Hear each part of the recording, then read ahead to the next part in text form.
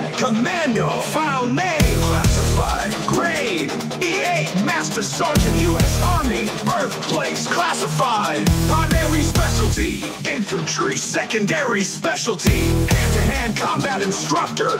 Qualified expert. All NATO and Warsaw Pact. Small arms. Black belt in 12 different fighting systems and highly skilled in the use of edged weapons. Has received extensive training in mountaineering, underwater demolitions, jungle, desert, and Arctic survival, as well as some form of holistic medicine. Graduated Airborne Ranger Recondo and Arctic survival schools. Preferred weapon, any edged weapon or Uzi. Snake Eyes is proficient in 12 different unarmed fighting systems. Karate, Kung Fu, Jiu-Jitsu, just to name a few. And he is highly skilled in the use of edged weapons. Subject was Ranger qualified and graduated from Recondo School and did not train prior to his service with a long-range recon patrol unit in Southeast Asia. It is generally accepted that he received extensive training in mystic martial arts from the same ninja family that produced Storm Shadow. No official records in existence. Snake Eyes was living an ascetic existence alone in the high Sierras with a pet wolf named Timber when he was recruited for the G.I. Joe team. Although he is as equally adept with submachine guns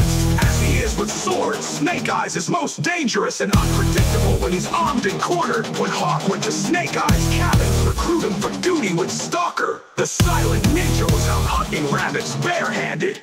Submitted by Stalker. We need somebody to sneak up on Class A. Major bad guy and pop a can of whoop ass on him. Snake Eyes is the man for the job. The bad guy for being a fortress on top of a sheer cliff. But that won't bother old Snake Eyes none. He just whip out his handy grappling hook missile and use it to shimmy his way up the cliff face until he cornered the culprit, threw him down, and took his name.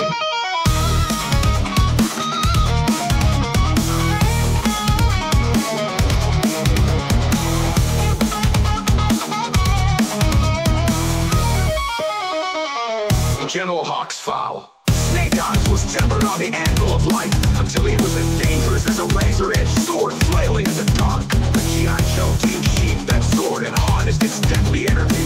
But even they are wont to forget that even within the safety of its scabbard, the blade retains its cutting edge. He's generally regarded as the primo baddest dude of all the G.I. Joes.